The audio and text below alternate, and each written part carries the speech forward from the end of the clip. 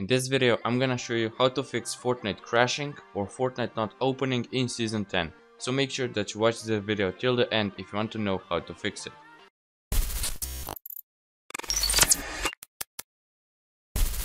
Before we start, I just want to say subscribe to my channel and like this video if it helps, and also use my supporter creator code BoostedAnimalYT. And let's start. So the first step is to open up this PC. Go to local disk C or the drive where you have Fortnite installed at. Mine is at C. Open the program files folder. Open the Epic Games folder.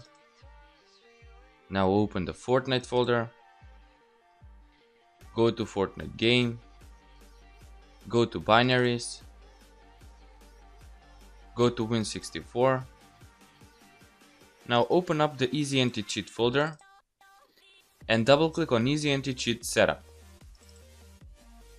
Click on Yes.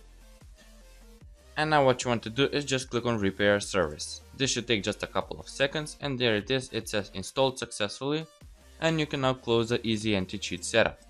The second step is to go back to the Win64 folder.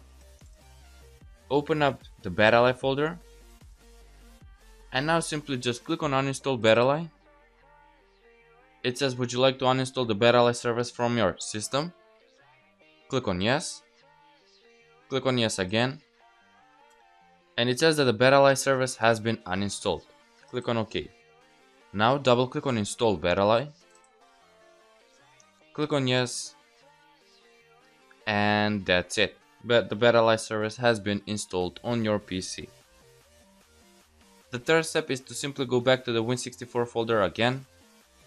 Scroll down and find the 4 applications.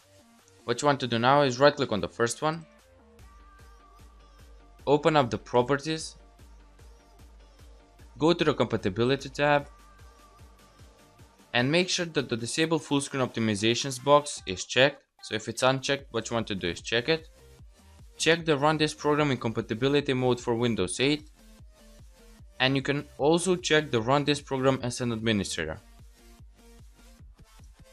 Once you check it, click on Apply and click on OK.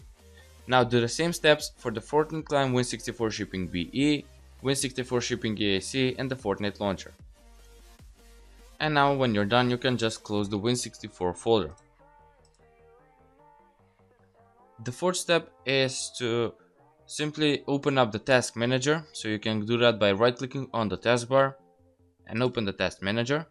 And if when Fortnite crashes there is an error that pops up, what you want to do is simply find the process that is making Fortnite crash, find it, click on it, and click on End Task. You can then close the Task Manager. The next step is to click on the search bar, type Notepad, and open it. And now copy the command from the description. So it should go like this: Windows Registry Editor version 5, and copy it and paste it in the Notepad file. And now what you want to do is simply click on File, click on Save As, click on Desktop, name it fix.reg. So the name doesn't really matter as long as the extension is .reg. And then click on Save, and you can close the Notepad file. Now double click on the new fix icon on your desktop. Click on Yes. It says, are you sure you want to continue? Click on Yes again. And it says that the keys and values have been successfully added to the registry. And click on OK. The next step is to click on the search bar again. Type regedit and open the registry editor. Click on Yes. Now go to HKey local machine, so click on the arrow next to it. Click on the arrow next to System. Click on the arrow next to CurrentControlSet, so it's the third one from the top. Click on the arrow next to Control. Now go ahead and click on the arrow next to GraphicsDrivers. Let me just find it. It should be under G. Okay, so there it is.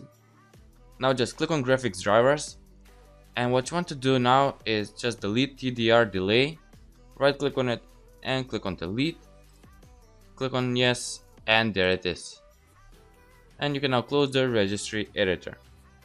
The next step is to simply verify Fortnite, and you can do that by opening the Epic Games launcher or to simply just reinstall it, and you can do that by clicking on the search bar, type add or remove programs, open it, and now just scroll down and find the Epic Games launcher, click on it and click on uninstall. And the last step is to click on the search bar again, type reset this PC and open it. And it says that if your PC isn't running well, resetting it might help. This lets you choose to keep your personal files or remove them and then reinstalls Windows. If the last 7 steps didn't work for you, then this one will work for you 100%. What you want to do is simply click on get started, and if you can choose to keep my files, and it will remove the apps and settings but will keep your personal files, and you can choose to remove everything. I would advise you to remove everything and just transfer your files onto a flash drive or onto another external hard drive, etc. And this will just reinstall everything on your PC. It will make it clean, and you can then just go ahead and download and install Fortnite again, and it should work.